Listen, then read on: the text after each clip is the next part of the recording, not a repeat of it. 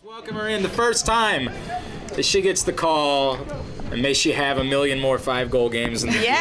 Freshman Caroline Murphy joins us. What'd you eat today?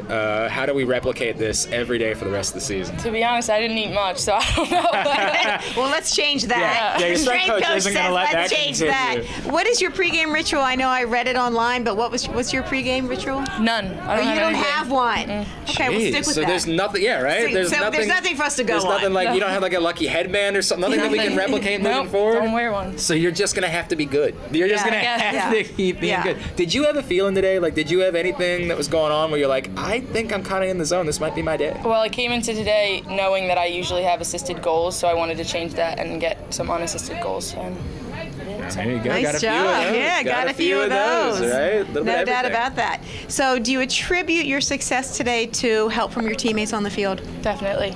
I think we're all clearing through for each other and doing our offense correctly, and I think that's come a long way from the fall.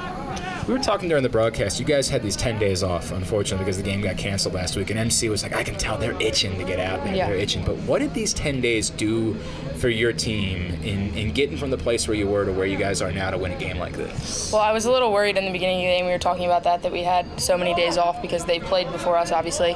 So we haven't seen play in a while. But I think that helped a lot. We got to practice everything that we needed to. We perfected everything and then ultimately pulled out the win. So.